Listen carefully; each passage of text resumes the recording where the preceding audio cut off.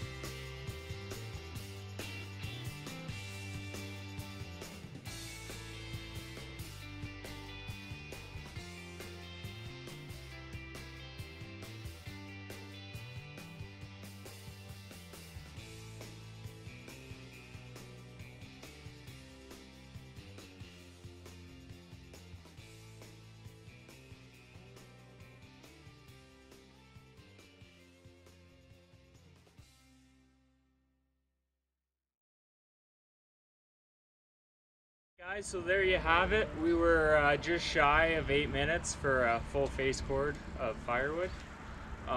So yeah, like I said, that stuff's pretty much as nice as we ever get it. We're a tree service, so most stuff we bring home is big, not nasty stuff. So we'll probably do a video on that for whoever thinks, you know, oh, that splitter's just for straight grain stuff.